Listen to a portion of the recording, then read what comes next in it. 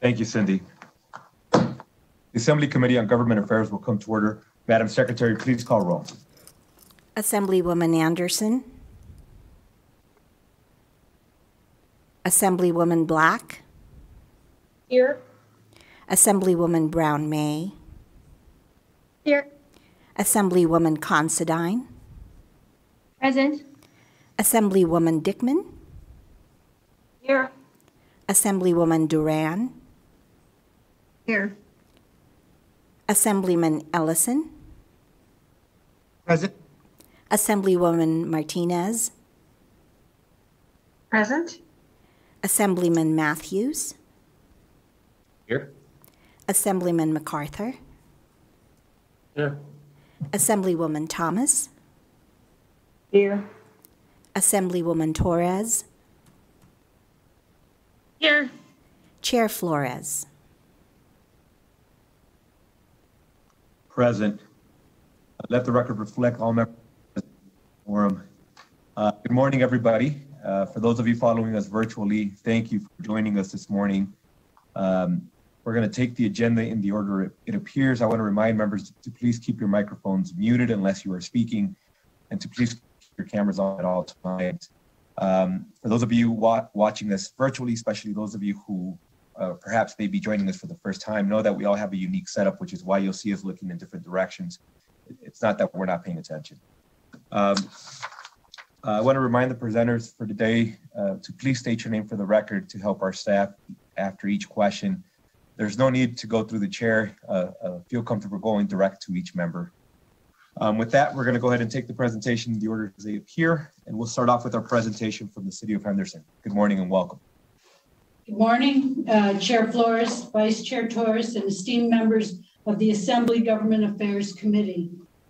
For the record, I'm Mayor Deborah March of the City of Henderson. And thank you for inviting me to share with you a snapshot of what makes Henderson such a premier community. I've been fortunate to serve as mayor of Henderson since June of 2017, and prior to this role, I served as a member of the City Council from 2009 until being sworn into my current office. Although today I represent the City of Henderson, I'm proud of the regional role that we play in this state. I'm honored to be the first woman and first mayor to be appointed to serve as chair of the Regional Transportation Commission of Southern Nevada, and I also serve as chair of the Regional Flood Control District. Henderson is proud to have spearheaded Southern Nevada Strong, the first comprehensive regional planning initiative in our region, which has expanded regional planning and collaboration in Southern Nevada ever since. We continue to work closely with the regional organizations and other cities in Southern Nevada and throughout the state on shared strategies. I bring a regional perspective to many of the issues facing Nevada, but today we're here to represent the residents, the businesses and employees of the City of Henderson to ensure that their voices are being heard in Carson City and that their needs can be known and addressed. Henderson is Nevada's second largest city with a population of more than 330,000 residents. We welcome an influx of new residents each month who are drawn to our community because of its exceptional quality of life, award-winning parks and trails, and expanding economic opportunities. Henderson is also Nevada's largest full-service city, providing police, fire, water, and wastewater services to the families and businesses who call Henderson home. I'm fortunate to serve alongside a dynamic city council that's committed to maintaining what has made Henderson such a special place to live, learn, work, and play for the people of all ages from every background. Today, you'll hear from our city manager, Richard Derrick, who leads the city's team and has been proudly serving Henderson, which is his hometown, since joining us in 1999. I want to take a moment to also thank all of the members of the Nevada Legislature for your dedication to carrying out the duties of the offices for which you've been elected to serve. As a representative of local government, I believe strongly in the partnership that we have with the state and recognize the importance of working together to serve the people that we represent. The COVID-19 pandemic has again showed us the importance of this partnership and highlighted the collective role that we all share in ensuring the health, safety, and the economic vitality of the communities across Nevada. I'm extremely proud of the City of Henderson's response to COVID-19. As a city, we were prepared for immediate emergency response, and our community has come together to help friends, neighbors, and loved ones. We have the lowest transmission rate in the valley, due in part to our efforts to mitigate the spread of the virus. You'll hear more of this later in this presentation about the services that we provide our residents that have been vital during this pandemic, including paramedic response, childcare, educational support, meals for homebound seniors, and assistance grants to help families cover rent, utilities, and the cost of internet services. We also serve the needs of our businesses to ensure the safety of their customers and staff to keep workers on the job. While we continue to prioritize health and safety, including robust participation in a vaccine distribution effort, we're also focused on the recovery of our community and restoring the vitality of our economy. I appreciate your collaboration and look forward to working together on the challenges and opportunities that lay ahead for us. Thank you again for the opportunity to join you today, and it's truly my pleasure to introduce Mr. Richard Derrick, City Manager and CEO of the City of Henderson. Thank you, Mayor March, and thank you, Chairman Flores, Vice Chair Torres, and members of the Assembly Government Affairs Committee. For the record, my name is Richard Derrick, City Manager and Chief Executive Officer for the City of Henderson. Thank you for inviting us to be with you here today. Henderson is a council manager form of government, like most cities in Southern Nevada. Mayor March serves alongside her respective city council colleagues, which include Councilwoman Michelle Romero, Councilman Dan Shaw, Councilman John Mars, and Councilman Dan Stewart. I'd like to introduce you to my executive leadership team. From right to left on the screen, Assistant City Manager and Chief Strategy Officer Stephanie Garcia Vaz, Deputy City Manager and Chief Operating Officer Bristol Ellington, and Assistant City Manager and Chief Infrastructure Officer Robert Herr. My leadership team, or various department heads and subject matter experts from our standing staff, may be testifying before you on various bills. If you have any questions for me or anyone on the City of Henderson team, please don't hesitate to reach out to us. Even during the pandemic, Henderson has continued to experience sustained growth, with our population now exceeding 332,000. This places additional pressure on our infrastructure, public safety, and utilities, especially in fast-growing West Henderson along St. Rose Parkway from Eastern to I-15. We are the largest full-service city in Nevada, providing police, fire, EMS, parks and recreation, public works, water, and wastewater services. We are incredibly proud of our credit departments, and will be discussing these services and the city's finances over this presentation. The city's unemployment rate sits at 8.8% as of December 2020, compared to 3.9% from the same period in 2019. Like all of Southern Nevada, we saw a spike of unemployment to nearly 30% right after the governor's initial shutdown order this past March, and has been dropping every month since then. But we still have a significant way to go to get back to our full employment, and the city is committed to working towards getting this virus under control and getting people back to work as soon as possible. Over the years, Henderson has grown into a mature, vibrant, and sophisticated city. Henderson is the place to call home, and we consistently strive to provide premier services, amenities, and opportunities for a great quality of life. That means investing in our students to help them become productive students and a skilled, educated workforce. That means ensuring our city is safe. It also means providing quality job opportunities and providing good roads and accessible parks and trails for outdoor recreation. That is the quality of life that people expect when they come to a community like Henderson. We are consistently recognized for our premier parks, trails, and are proud to be a two-time gold medal winner for the best parks and recreation system in the nation, as awarded by the National Recreation and Parks Association. In 2020, we were honored once again to be a gold medal finalist. We have twice been honored with the International Outstanding Building of the Year, or TOBY Award, from the Building Owners and Managers Association for our Whitney Ranch Recreation Center and our Heritage Park Senior Center and Aquatic Center.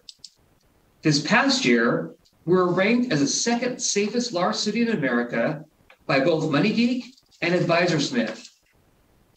We achieved that status thanks to our nationally accredited police and fire departments.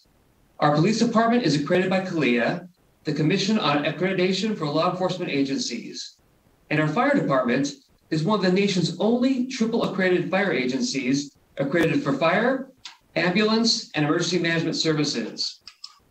We are also proud of our American Public Works Association accredited public works and utilities departments. The city of Henderson has close to $200 million worth of buildings, roads, and parks under design and construction this calendar year, critical infrastructure projects that will help the economy recover and create and protect jobs. We are also actively working with the Governor Sisolak and Treasurer Conine to accelerate projects that would create significant jobs and speed economic recovery. We plan to seek funding to accelerate significant regional roadway projects, such as proposed interchanges on I-15 at Via Novila and Sloan, high traffic interchanges along I-215 and Green Valley Parkway at Pecos, and updating the I-215, I-515 interchange that is badly out of date with current traffic demand. Our utilities department is working with the Southern Nevada Water Authority on the Horizon Lateral to bring additional infrastructure to West Henderson and the western part of the valley. And we are pursuing utilities expansions at Nevada State College in order to support its growing student population. Affordable housing remains one of the city's pressing concerns as we recover from COVID-19. A Gwynn Center study showed that almost 250,000 Clark County residents and 20,000 residents in Henderson could be at risk of homelessness if economic conditions do not improve. We will discuss this more on our COVID-19 response section, but we provided more than $1 million of our CARES Act funds for rental and mortgage assistance. And we continue to work with Clark County to support residents in need with rental and mortgage assistance funds approved by Congress late last December. The city of Henderson prioritizes efforts to revitalize maturing neighborhoods in our city through redevelopment efforts. Currently, the city has 5 redevelopment areas.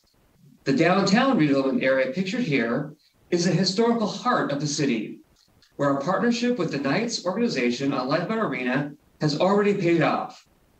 Opening this last November at the former site of the Henderson Convention Center, this arena has been a catalyst for business investment and social activity in the historic downtown district. Private investment abounds throughout the district, with numerous large mixed-use projects planned, in progress, or recently completed. Lifeguard Arena is not only home to the Henderson Silver Knights, our city's first professional sports team, but it also serves as a community ice rink with youth and adult hockey leagues and open skate events for all Henderson residents.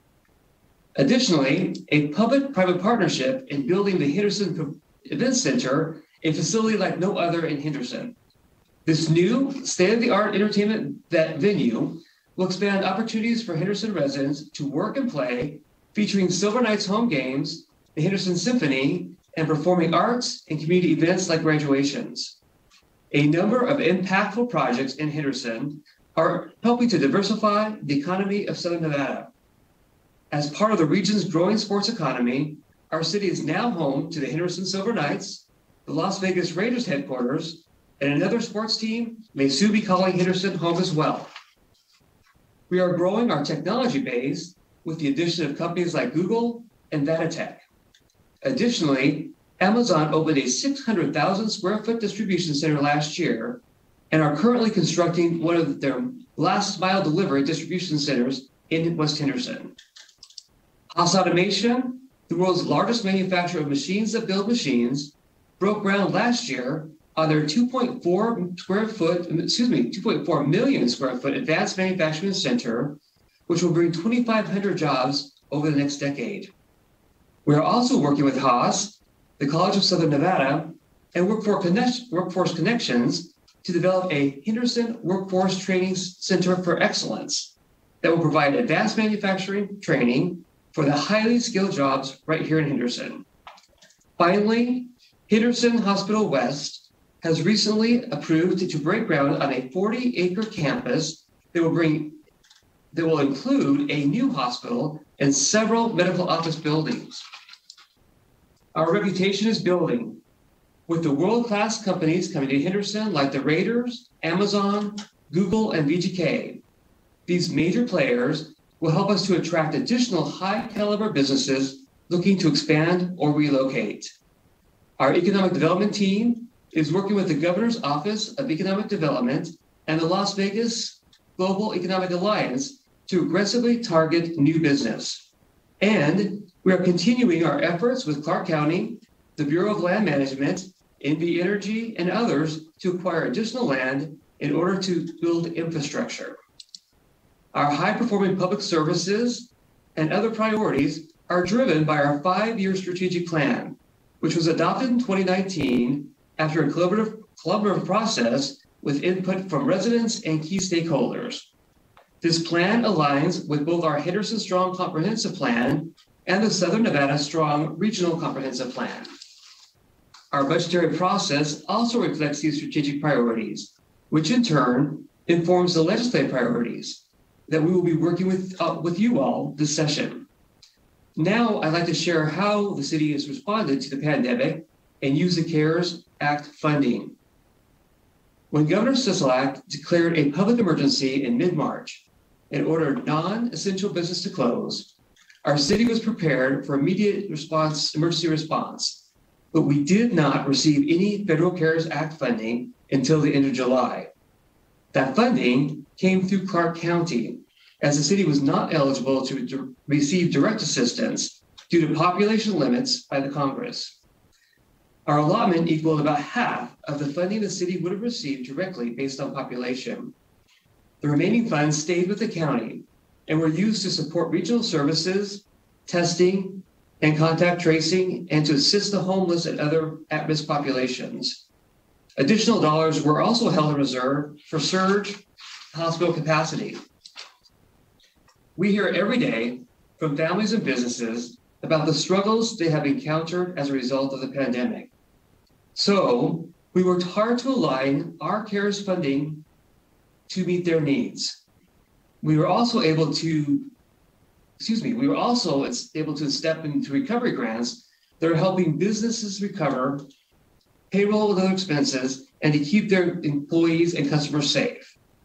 We were able to distribute over 500 grants, totaling more than $3.2 million to local businesses. We know there are thousands of residents in our community struggling with utility payments, distance learning, and child care costs. We funded residents' recovery grants to provide assistance to those in need, and work with HopeLink to provide another $1 million for rental assistance. And we also set up emergency child care for healthcare workers and first responders within 12 hours of the initial shutdown at no cost to these families so they can respond to the COVID crisis. And we've continued providing critical child care and expanded this availability through our Battleborn Kids and Battleborn Academy programs, providing a safe space for children to engage in remote learning with the help of staff and tutors. We also received very positive feedback from our community on the grants and services provided during these trying times. And we wanted to share just a few thank you messages from residents and local businesses to provide insight into the impact they had. We hope to provide even more support if Congress approves additional COVID-19 relief funds in the coming weeks. The city allocated the $29.6 million in CARES Act funding we received from Clark County into several key areas of support for the community. About $10 million was used for COVID-19 response staff time, including first responders and other staff that have been providing essential services as part of our pandemic response. Another $7 million was dedicated to rental assistance, home utilities, support, childcare, and connecting students to the internet so they could engage in distance learning. We allocated $6 million to improve the city's teleworking infrastructure, which enabled over half of the city's employees to work from home. We also invested in the creation of a new online process for the submission of development plans, issuance of permits, and visual inspections to keep construction services going. We've expanded our Meals on Wheels program, doubling the number of recipients and the number of meals served, ensuring homebound seniors in need receive at least 2 meals a day. And we provided almost $3.2 million in local businesses, including $10,000 each for 100 struggling restaurants, to help keep their doors open and employees working during this difficult time. The city continues to work with the Southern Nevada Health District and Community Ambulance to help administer the vaccine to our residents and first responders according to the state plan. We have prioritized the Sun City Anthem area, where so many of our retired seniors live, with a point of distribution for ages 70 plus, and hope to expand vaccination operations to additional populations as soon as supply becomes available. We continue to follow the state of Nevada playbook, guided by the Southern Nevada Health District, who leads our region, to help reach the eligible groups across the community with equity and fairness. We also want to provide you with an overview of our budget and financial effects that we are experiencing due to COVID-19 health and economic crisis. Our general fund revenues are budgeted at $262 million for FY 2021. Nearly 70% of our general fund is tax-based, leaving only a small portion that we actually control as a city. Most of our revenues are established through formulas based by statute. Intergovernmental resources, consisting mainly of consolidated tax, C-tax and property tax are by far the largest of our revenue sources. Public safety remains over half of our general fund budget.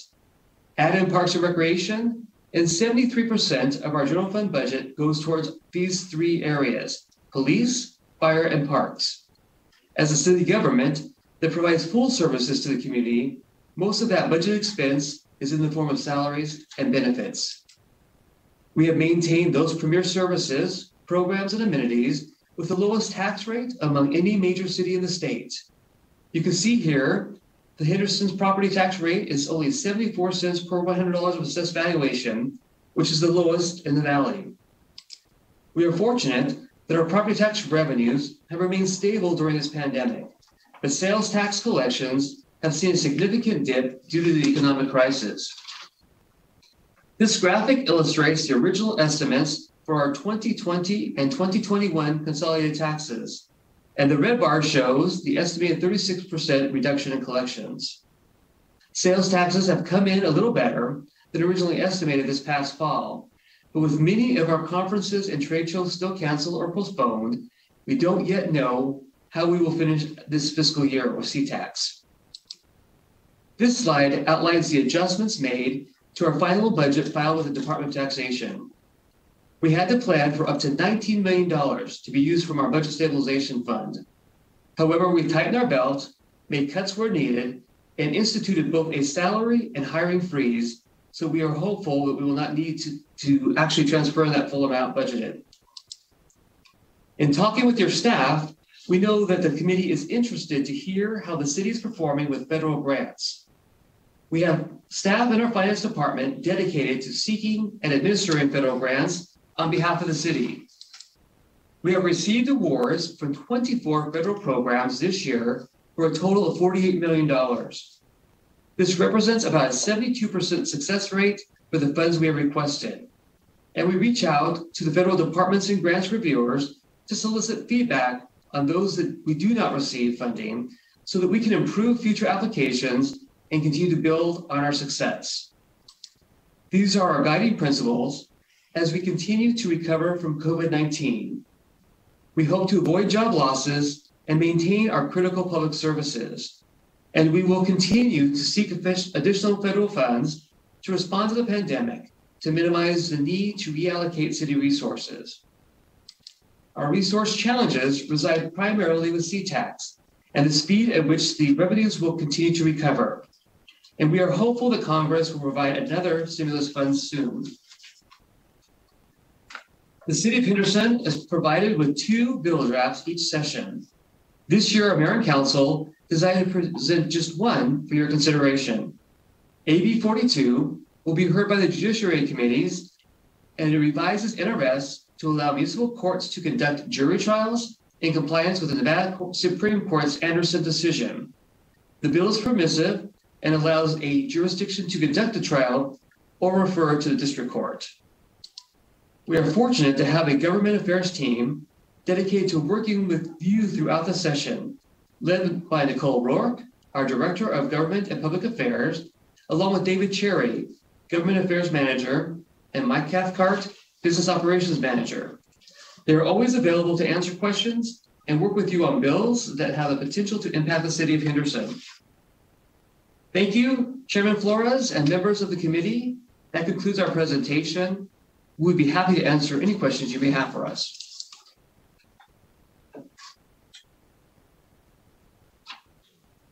Thank you for your presentation. Sorry, I was trying to get my screens to work here. We do have some members that have some questions. And as always, members, I ask that you refrain from going into any questions relating to any particular piece of legislation. I prefer that we keep the conversation broad. So with that, we'll start with our Vice Chair. Thank you, Chair, and thank you to the City of Henderson and Mayor for your presentation. I really do appreciate it. And I know we didn't talk too much about the City of Henderson's police department, so I wanted to focus on that just for a little bit and see if you could talk about what efforts the City of Henderson has made and the Henderson Police Department have made to focus on training for cultural competency and anti-racist and discrimination training. Because I know that the City of Henderson over the last year has been under fire quite a bit in our media for allegations of discrimination. So I want to know if the municipality has made any decision to kind of respond to that through training. For the record, Richard Derrick, City of Henderson, and thank you for the question, Vice Chair Torres. The City of Henderson actually has gone through an interesting time, and we appreciate your comments. We went through a police chief that actually, for us, did not fit our culture, and we actually have parted ways with that police chief. But she brought in a wonderful deputy police chief who has actually been promoted to police chief. He's African American. He has a wealth of knowledge and experience in working in a very a climate that actually values diversity and has actually implemented training for our complete police force on inclusion and diversity. And we have made, I believe, great strides in that space. And so I feel like as if the police department is really moving forward in ensuring that we're providing consistency to our community as far as policing goes. As the mayor mentioned before, we have been actually awarded being the second safest city nationally, second safest largest city nationally. And so our men and women in blue have done a tremendous job in policing our community. And we'll continue to, again, ensure consistency and training, ensure consistency in the way that we're dealing with our community. And I have a complete and utmost confidence in our police chief. He's just a phenomenal individual who has a great vision for our entire police force. Follow up, if I may. Follow up, Vice Chair. Thank you, Chair. And I thank you for that response. And I do appreciate that the City of Henderson has continued to have individuals of color in leadership positions, not just in the police department, but in other areas as well. But I don't think simply having an individual of color is enough. So I would definitely like to get more information about the trainings that are available. And, regarding the matter of the former police chief, I just would urge the City of Henderson against using language like she doesn't fit our culture. I think that kind of perpetuates the same rhetoric and the same response that the community has already used. Additionally, I think that it's important that we note that the City of Henderson has continued to keep a lot of the former police chiefs' policies in practice since then.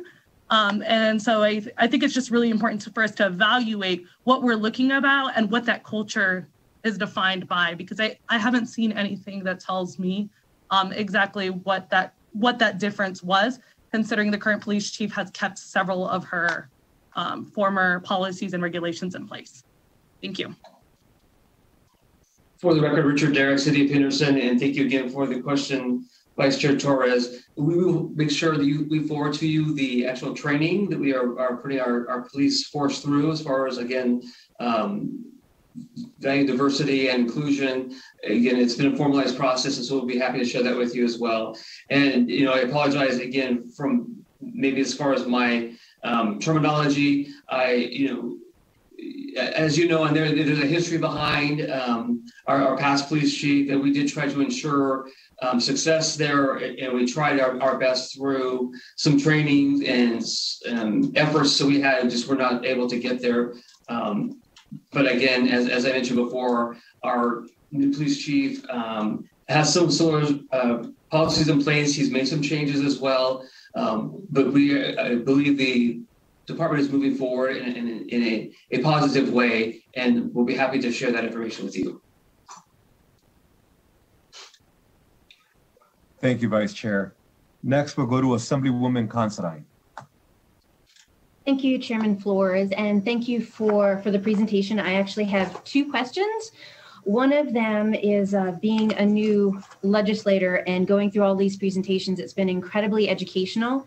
But what I'm noticing is that looking at budgets, the definition of public safety or what areas within public safety are considered are very differently. So I was wondering if you would please send the committee a breakdown of the expenditures, like what falls under public safety when Henderson considers public safety. That would be very helpful to me and others on the committee. Second question is, when I first moved back to Nevada, I lived in Henderson. I lived off of what was then Lake Mead Drive.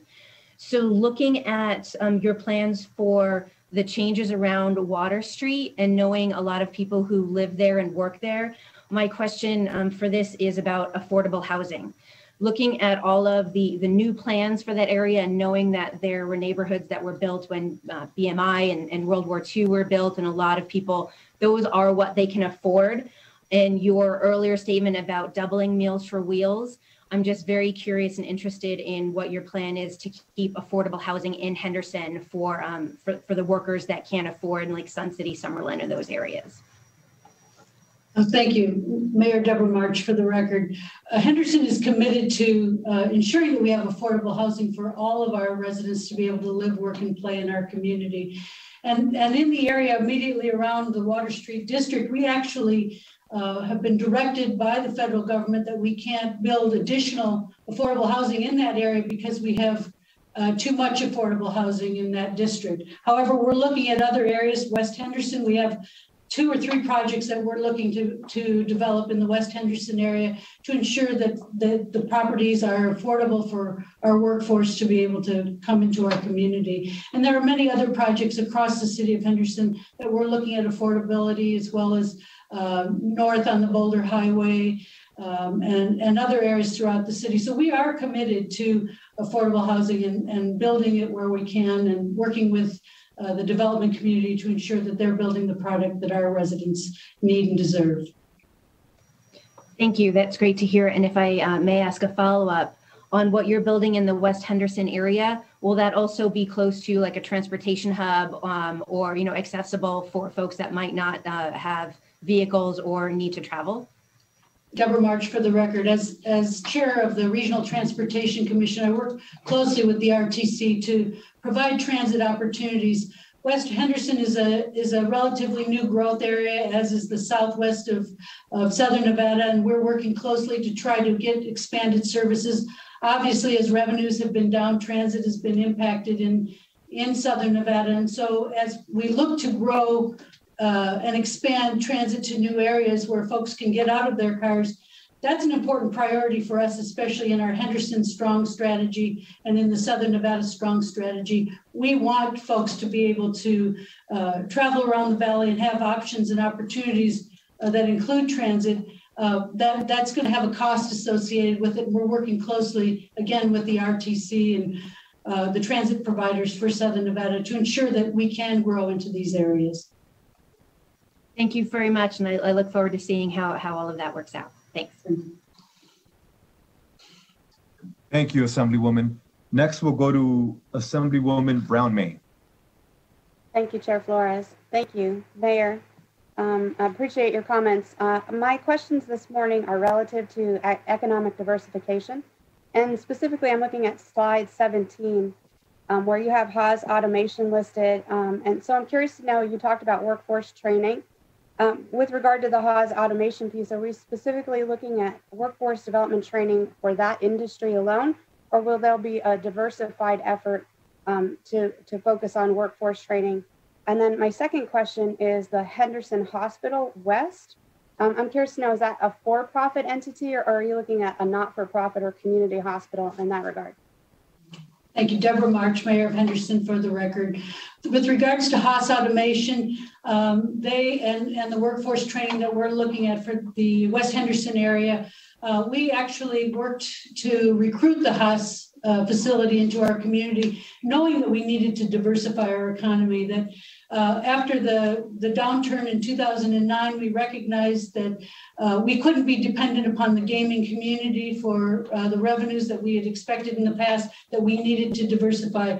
Thus, we looked at recruiting other businesses and industries. And I actually sat on a roundtable in 2017, right after I became mayor, with Michael Bloomberg. And at that roundtable, we talked about what we needed to be focusing on to recruit businesses and industries for the future, industries that will be here long after we're gone, 100 years from now. Well, when we had an opportunity to meet with the Haas Automation folks, we recognized how critical they were to diversifying the economy, that they build the machines that build machines, and they export to over 60 countries, and they were a target industry for us. So as we're looking at workforce training for this industry, our hope is that Haas will trigger other opportunities, other businesses that will want to locate here, because we're training this workforce. And Haas has taken a risk on us because we didn't have a trained workforce, but they are working with us to ensure that we are training up a workforce, and hopefully other industries that support theirs, as well as other advanced manufacturing opportunities, will come to our community as well. And this workforce training facility will definitely address all of those concerns. So it won't be just limited to Haas, but Haas will certainly be a trigger for future opportunities. With regards to the Henderson Hospital, that is a for-profit facility. However, just down the street from the new facility that's planned for West Henderson is the St. Rose Dominican Hospital, which is a not-for-profit hospital located in Henderson as well.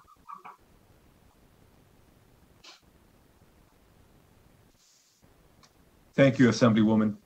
If we could go next to Assemblyman Ellison.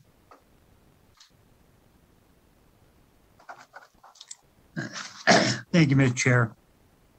Mayor, it's good seeing you again. It's been a while. I got a couple questions for you, and God, they had some great answers out there and questions, about the hospitals and stuff. I'm glad you're looking at some of the nonprofit issues, because some of the one we have in Elko is for profit, and people are now going out of state. So it does have an impact on the community.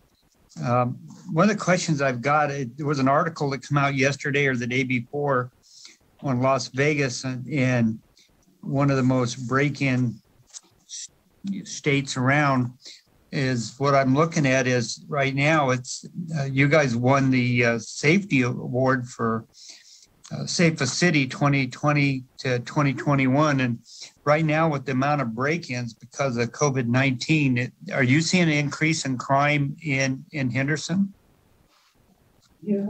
For the record, Richard Derrick, CEO of the City of Henderson. Thank you for the question. We are seeing in different segments, we are seeing an increase in some crimes, especially some domestic violence crimes. I think probably a factor of the pandemic with folks being held down in their homes. We're seeing more there, and we are seeing additional break-ins as well. And so those are areas that our police force are targeting. But again, overall, crime rate for us is relatively low. But the nice thing about our police force is they use community policing, so they get to know their surroundings and their neighborhoods. And they also are very data driven. And so they're able to target areas where they see patterns of crime activity. And so they've been very successful in actually being able to counteract break-ins that were happening with cars, some vandalism. And so we have some problem-solving units, PSU units that really focus on those areas. And so I think it's part of the proactive response to deal with the crime that's occurring, but I think it's a concern for all of us and community well-being. And I think part of it is the sign of the times with the pandemic that we're in. There's just a lot of added stress to the community itself. And that's why we're trying so hard in trying to provide assistance to businesses, assistance to homeowners, and trying to help them to take some stress out of their lives. Because again, we just know that we're feeling tension in the community with the pandemic. Mayor Deborah March, for the record. And I think also the idea of getting kids back into school would be very valuable in terms of looking at some of the crimes that we're experiencing, because many of them are petty crimes where kids are breaking into cars at night. And if those kids were maybe directed and focused on the things that they need to be focusing on in school, that might be very valuable as well. And I thank you for that, because that's what I believe too. If to get the kids off the street and back in school and have them focus on the right things, that's a great idea, and thank you. And then just for closing is my daughter spends a lot of time back and forth. She's a hockey addict, so she spends a lot of time in Henderson. So she just wanted me to tell you that she'll be back shortly, as soon as you open. So thank you. Have her call us. Thank you, Assemblyman. Next, if we could go to Assemblywoman Black. Thank you, Mr. Chair and Mayor Marsh and crew out there in Henderson. I just wanted to say, in my time on the City Council in Mesquite, we did talk about setting up, our financial situation similar to what Henderson does. You guys are always very organized and diligent about being financially sound, which that was something that we worked towards while I was on the council in Mesquite. I also want to commend you because I know that you guys really take care of your staff. There were several city staff members when I was in Mesquite that constantly talked about how great it would be to work in Henderson. And so I know that you guys are you're the premier place for taking care of your people as well. So I wanted to commend you on that. And also the quality of life and just the infrastructure that you're building in Henderson are phenomenal. I wanted to commend you on that as well. I believe, if I'm correct, you guys were also working on setting up a preschool. Am I correct? Yes. So that's great. And then I think from an economic development standpoint, you guys always go above and beyond. And I just want to say that I'm proud to have part of Assembly District number 19 be Henderson. So thank you for all that you do, and thank you for the presentation.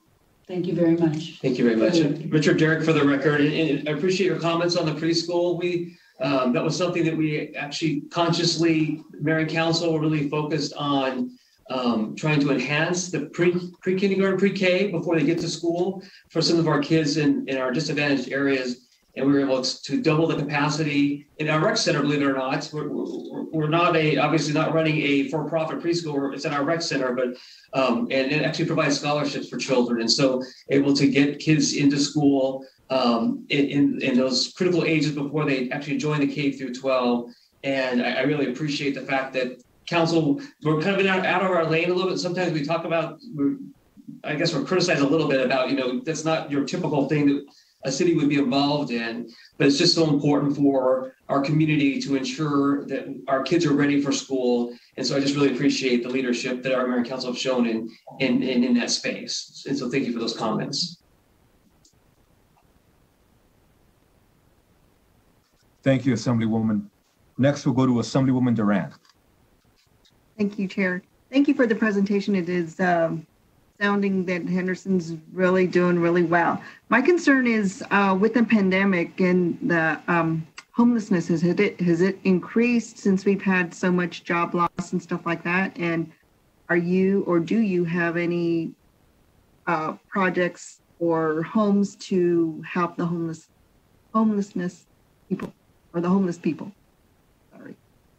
Richard. Again, Richard Derrick, City of Henderson. I appreciate the question. Homelessness in the city does exist, contrary to sometimes people think that does not occur. Obviously, it's a valley-wide, very regional issue, and we have served on the regional task force looking at homelessness and have worked on different strategies region-wide. And so a lot of social services are coordinated through Clark County. And so what we've tried to do is reach those services and bring them to Henderson so we can try to coordinate, in a regional effort. And so right now we've worked with them bringing the harbor to downtown Water Street to kind of provide some services and a conduit back to social services with Clark County. We're also looking at, a contract now where we actually have a hotel on a relationship with the hotel so we can put people up on a temporary basis while they're going through a transition. And so we're trying to think of this as a regional issue and trying to be very strategic in our approach. It is a challenge, obviously, for folks that may be losing their homes, and that's why we appreciate extension of maintaining folks in their homes and not allowing them to be evicted. And so we spent a lot of time and actually put our money, we just got a direct allocation from the federal government for rental assistance and actually working with the county on our very regional approach. So when folks put forth their applications, we're looking at that valley-wide, not just the city of Henderson. And so it is an effort and an issue that is valley-wide, but I believe that the city is taking a strategic approach, looking at it from a regional perspective. May I have a follow-up, please? Is with those people that you have, is there maybe some place that can provide wraparound services for them to ensure that they can continue or help them get off the streets and into a home? Deborah March, for the record, Mayor of Henderson. We work closely with HopeLink, the nonprofit organization, as well as Clark County, because they're administering that $9 million that we turned over to them to be able to help folks that are in need. But closely in terms of social services and wraparound services, we've worked with HopeLink to provide those services for the city of Henderson. Thank you for that. Thank you. And thank you, Assemblywoman. I'm just checking the chats now to make sure I didn't accidentally skip anybody. Members, if you have any questions, please feel free to unmute yourself at this time and state your name for the record.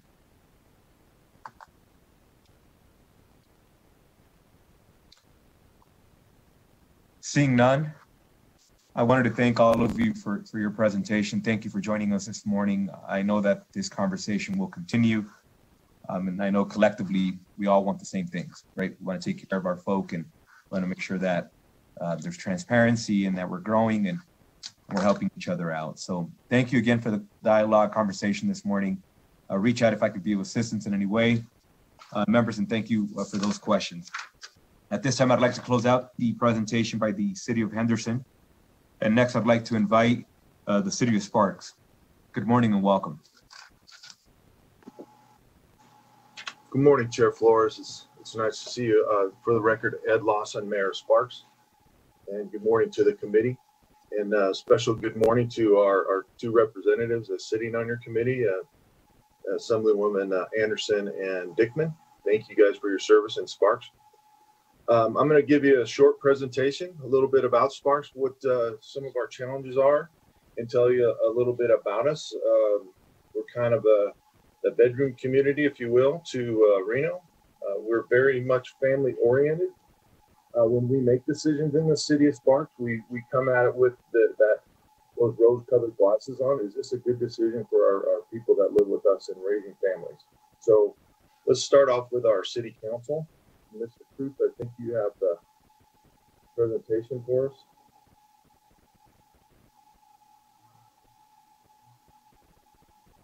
Okay. And with our city council. So as I said, I'm the mayor, Ed Lawson.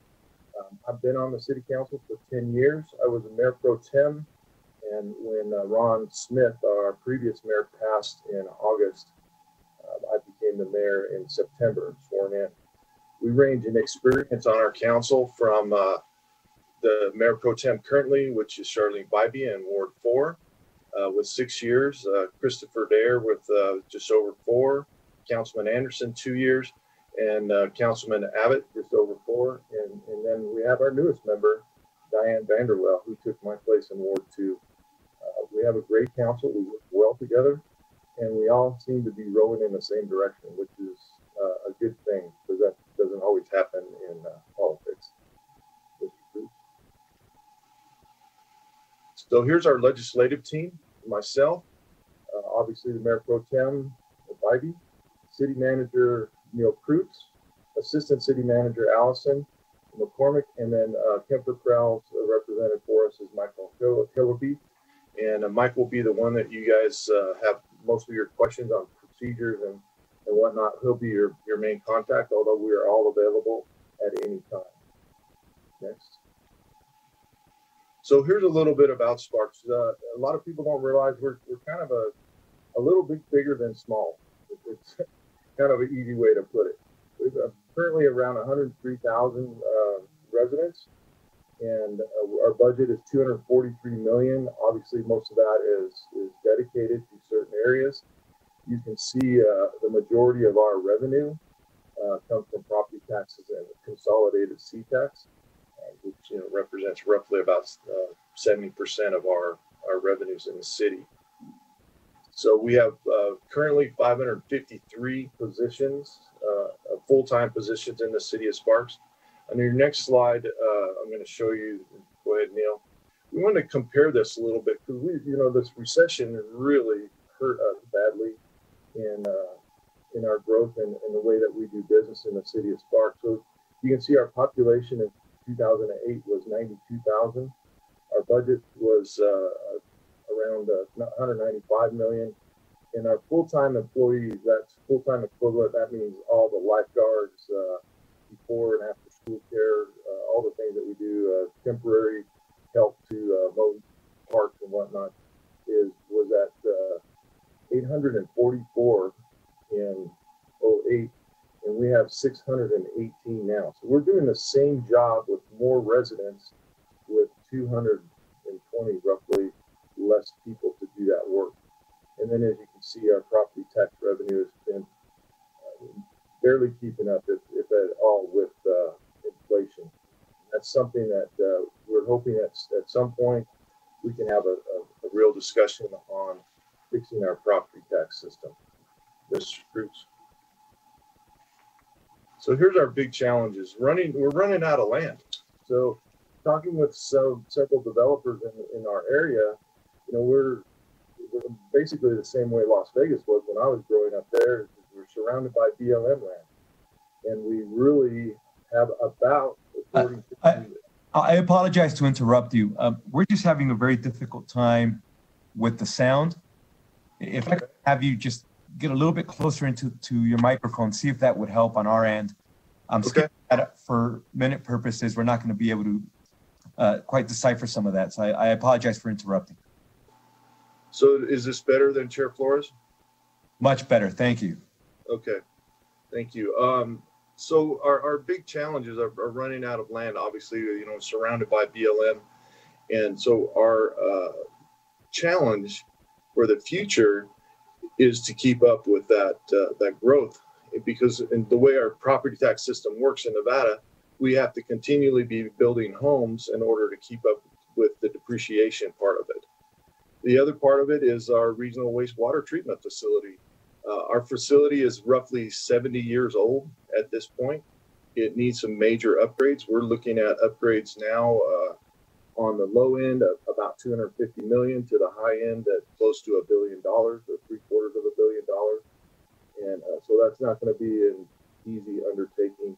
We share this facility with the city of Reno and Sparks and part of Washoe County. So this is truly a regional facility where Sparks runs the facility, but Reno and Washoe County pay fees to it. So, and then our uncertain financial future. Obviously, COVID exposed some severe breaks in our system, but luckily we had planned early on and through since about 2010 was to keep our technology up to date, and we were able to send people home and still not interrupt the services we provide at the city of Sparks. So I think that helped us tremendously, but we're just not sure where we are for the future.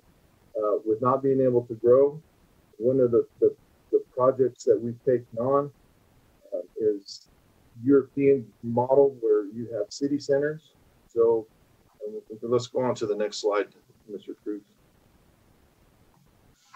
I'll get to that in a minute. Let's just talk about some of the things that we do, the fun things in Sparks. It's we have the rib cook-off where we run about 500,000 people through downtown Sparks in a 6-day period. That we also have the Hot August Nights, which is one of the largest car shows in America with over 6,500 registrants. I sit on that board also. And the thing that we're probably most proud of is our hometown Christmas parade. We've been recognized nationally for that. We have over 300 entries, and the parade itself lasts anywhere from 3 hours to 4 hours on the weekend before Christmas. And it's just a great family event that we get a huge turnout for. And then our emerging event that we really are proud of too is called Pumpkin Palooza, which is an event where... Sir, I apologize for stopping you again, but I think we're having the same problem again with your microphone. If I could just ask that you get a little bit closer to it. All right. Well, you're going to look at my tie then. That's perfect. And right now we're focused on your slide. So, but I appreciate that. It's just we're having a really hard time getting everything you're delivering here. So thank you. Is that better? Perfect. Sure. Okay. So the Pumpkin Palooza is an event that started with about 1,000 people. This last year we had it was over 10,000 people. So, and this is an event that's about 5 years old. And that's an extremely family-oriented event. So we're pretty proud of the way that's come up. And then the next slide, please. In keeping with that city center idea, we've had tremendous growth in the Victorian Square area, which is roughly a 6 square block area. We've had developers come in and put in apartments. We're going to have 5,000 people living in a 6 square block area here in the next couple of years. It's going to be its own vibrant community that will, creating more energy for the downtown area, and we'll still be able to have our special events and create that. The Nugget has built an amphitheater that's right in the heart of Victorian Square, and that holds 8,500 people. 8,500 people for concerts, which is awesome because if you know the way concerts work, they usually start in San Francisco or Northern California, and they work their way across I-80. So we're getting some very good entertainers that coming through this area. Mr. Cruz, next. And then the Sparks Marina and our outlets at Legends. The Sparks Marina, just as way of background, was an old aggregate pit. And in the 1997 flood, when we basically flooded our industrial area with around 2.5-3 feet of water, the aggregate pit was overflowing, was ready to take out I-80. So we managed to stave that off, but the idea came out of it from previous city councils. You know what? Let's turn this into a park, and the marina has come about. And with that, we've had development come around it, and in the process right now, building more and more apartments around there. So it's quite a used facility. There's a walkway path that goes all the way around. There's a swimming beach, and then of course plenty of fishing and a dog park where you can swim your dog. And pretty nice little area. The Legends is an old mall that was shuttered and just sat vacant forever. And we sold that land off and had the Red Development come in, and they built this with Star Bonds back in the day. They're doing a great job as they continue to build out. And let's go to the next slide, please. And this probably is the gem of Northern Nevada, probably in the United States. This is a Golden Eagle Recreation Park. We have 6 softball fields that generate roughly $30 million in regional impact, and over 50,000 room nights come out of just 6 softball fields. Now there's a bunch of other fields. You can see that on the corner in the right, that's a nighttime view. And that ranges from all the youth sports, baseball sports. But our big deal is for the softball. The fields are artificial turf, and everybody loves to play on them, so you get a true bounce. And the injuries are very few and minor. As I remember playing in the old days, the ball hit a rock and it could end up anywhere. So next. And then here's our contacts, Allison and Michael. So that'll be on your presentation. And then lastly, we'll just take questions.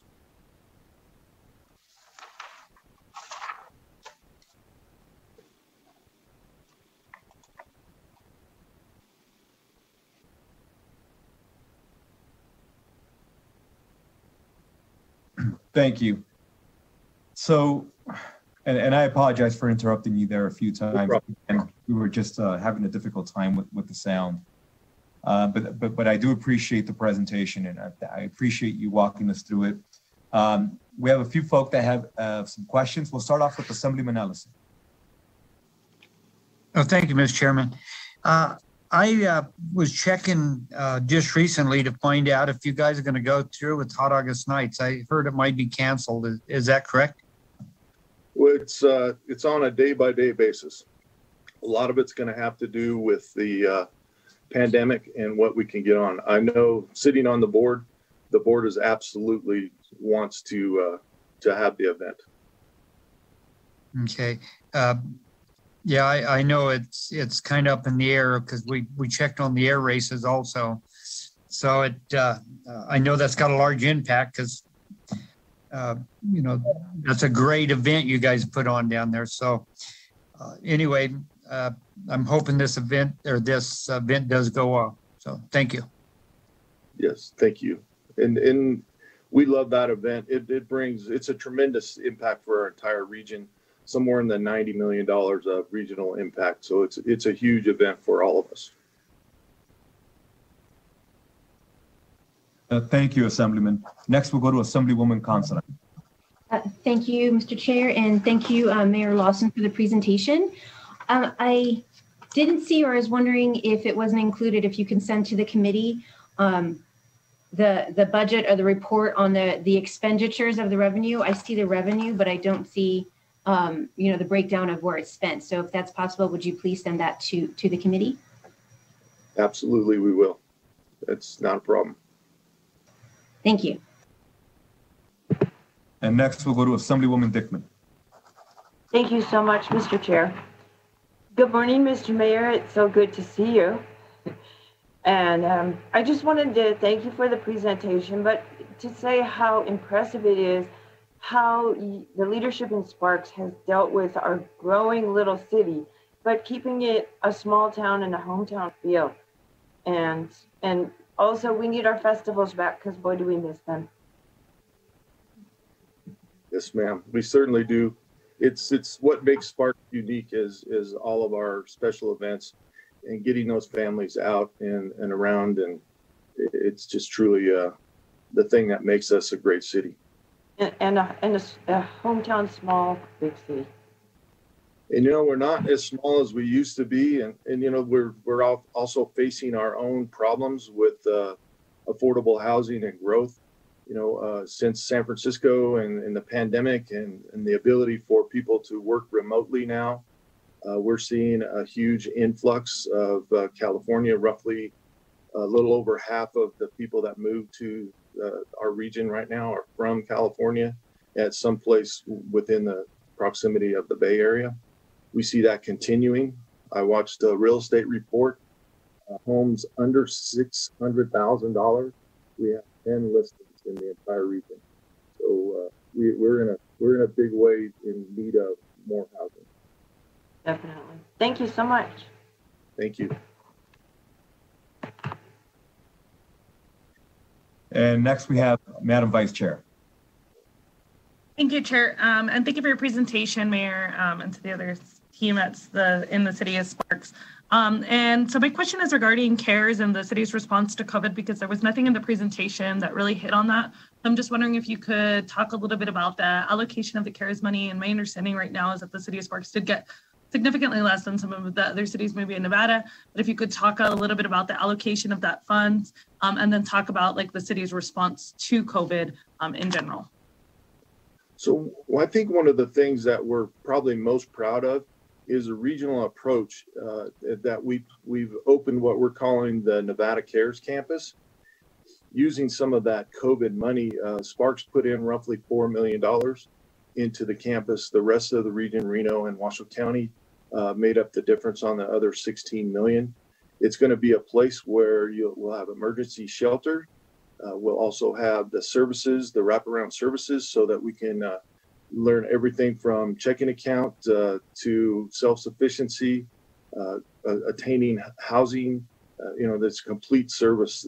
And then we're going to also have an area where we think it'd be transitional type housing. So where you can stay a little bit longer, you'll pay some rent, but we'll continually teach you the things to make you a viable part of the community.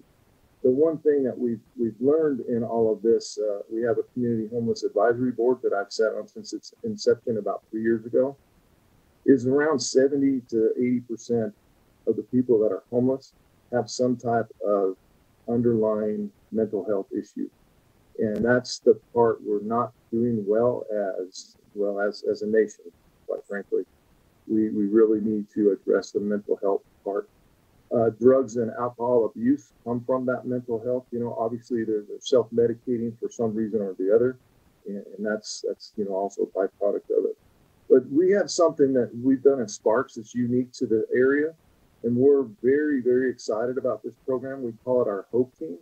It's the Homeless Outreach Proactive Engagement Team. And it's 4 officers, and they do nothing but contact homeless people. They don't arrest them. They don't harass them.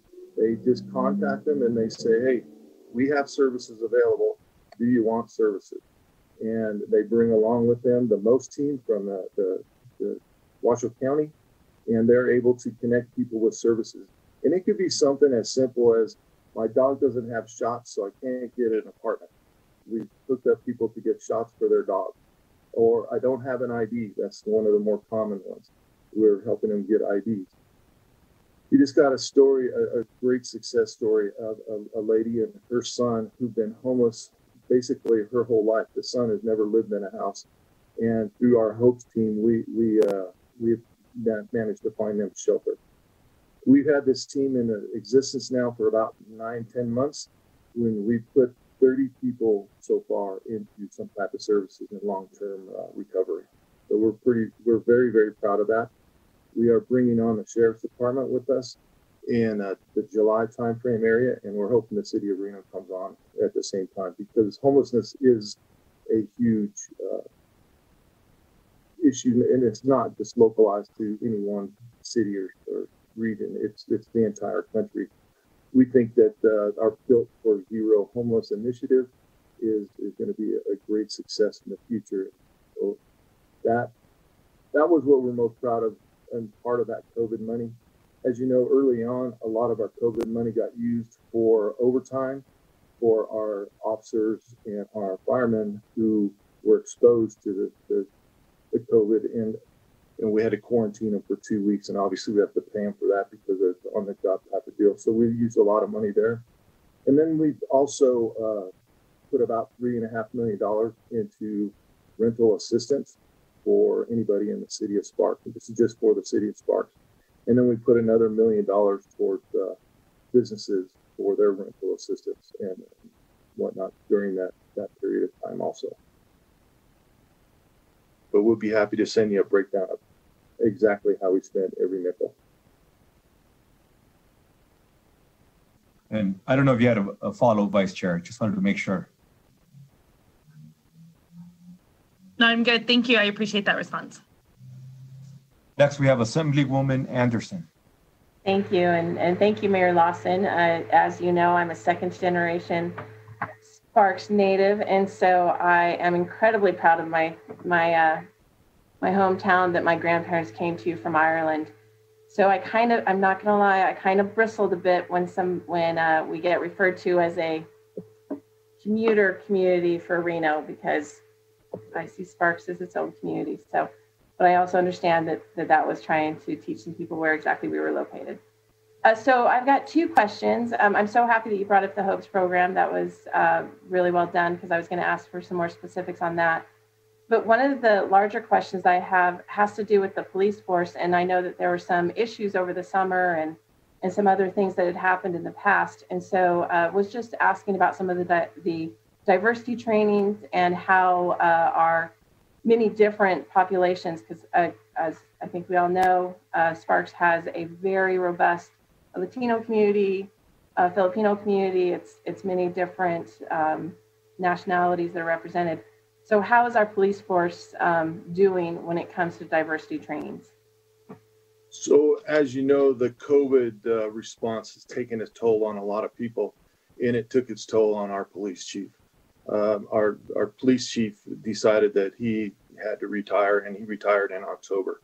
We have a new police chief now who's started to put in some new programs. We are doing diversity training that will start very shortly. Our new police chief has also talked about a community advisory board to be advisory in nature to the police department.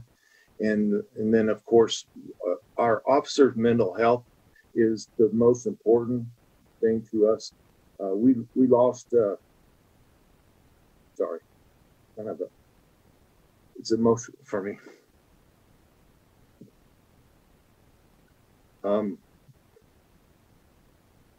We lost one of our policemen to suicide. And it's hard for me because my dad was a cop in Vegas for 30 years, so it is very close to home. But we don't want any more of the suicides on our walk offices. So we have instituted a program where once a year, just like you get a physical, they'll get a mental health checkup.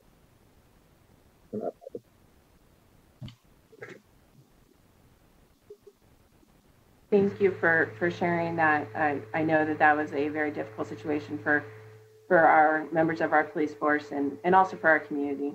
But when it comes to outreach to our minorities, how is that going? I realize that, again, we have a brand new police chief, and so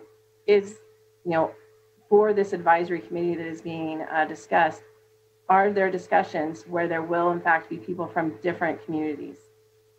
And that absolutely is the thought behind that, is that it is a cross representation of the entire community.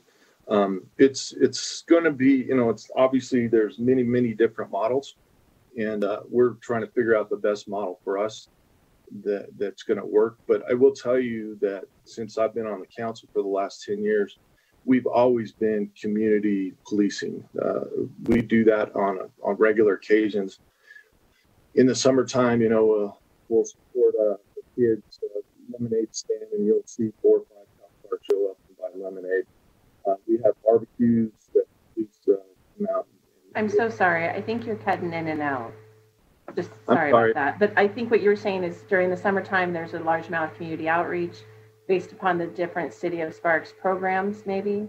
Or is that just me making a guess based upon my experiences in Sparks? It's through the police department, and what they do at the police department, they have some barbecues. They support, the kids that have the lemonade stands and stuff. So they're doing the community outreach all the time. Obviously, COVID has put an end to all of that for the short term, but I think our police department overall does a wonderful job. Thank you.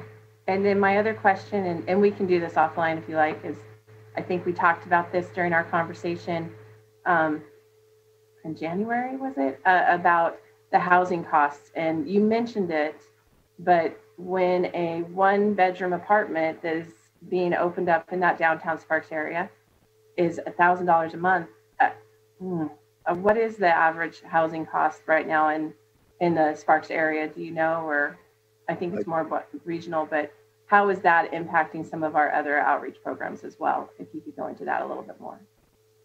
I couldn't tell you what the exact number is, but I know that the newer apartments range anywhere from $1,000 on up to $2,500 to $3,000 a month, depending on what it is and how big the apartment is.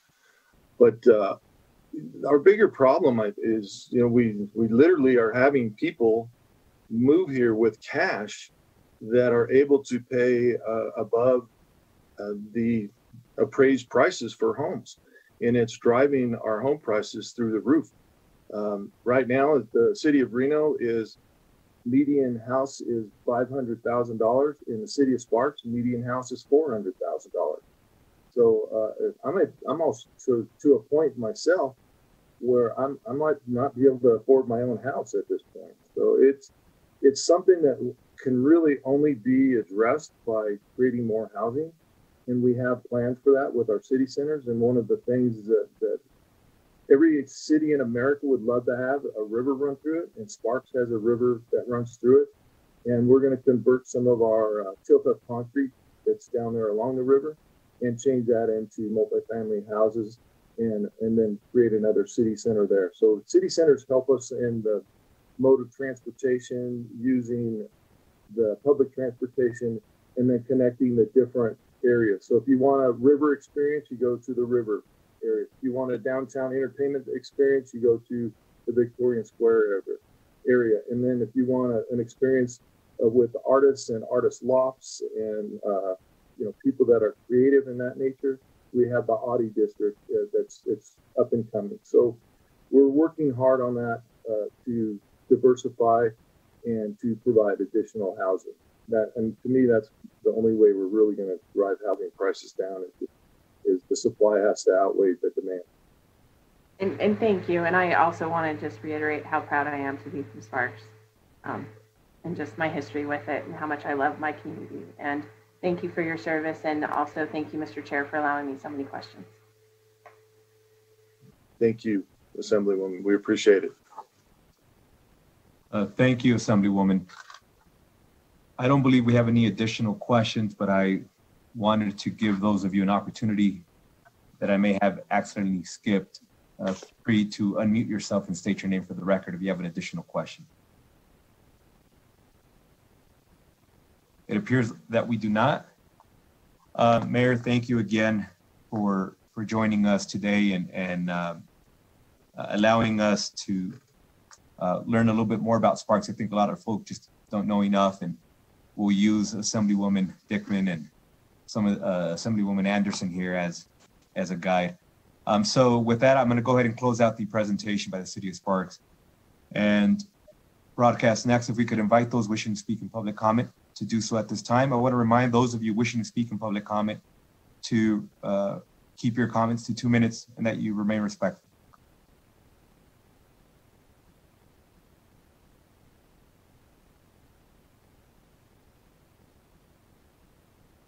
To take place in public comment queue, please press *9 now.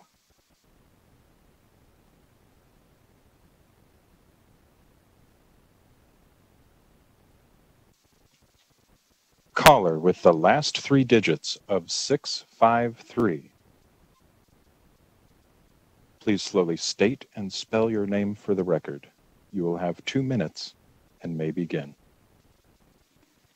Hello, good morning. Thanks to everyone. I appreciate your time, and my name is Dora Martinez, and I represent the Nevada Disability Peer Action Coalition. And to the mayor of Sparks and your staff, I love your city. I used to live there, and I moved to Reno. I am totally blind, and having little kids, it was so difficult to find transportation to go to the stores that were far from my house. So I think that's something that we need to work on, grocery stores and usable sidewalks. Because as you know, as being blind, it'll be against the life. I have a license and drive a car, so I use a lot of my Chevrolets, a lot of walk. I do want to bring the attention, when you do training for officers, please include sensitivity training for people with disability. We would be happy to come, and support you with that. I think it is important. Not, Black Lives Matter, but everybody's life matters, and everybody's perspective and understanding of one situation.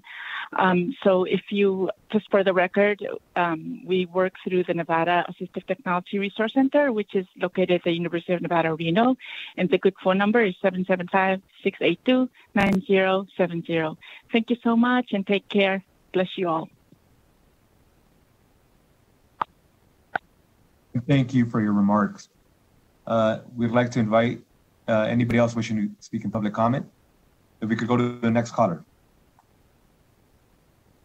Chair, the public line is open and working, but there are no more callers at this time. Thank you. Thank you for the engagement today, members, as always. I want to remind you that tomorrow we're going to be meeting again at 9 a.m. and we're going to be hearing bills AB 21 and AB 70. Please make sure you give yourself an opportunity to review those ahead of time, reach out with any questions. And with that, this meeting's adjourned.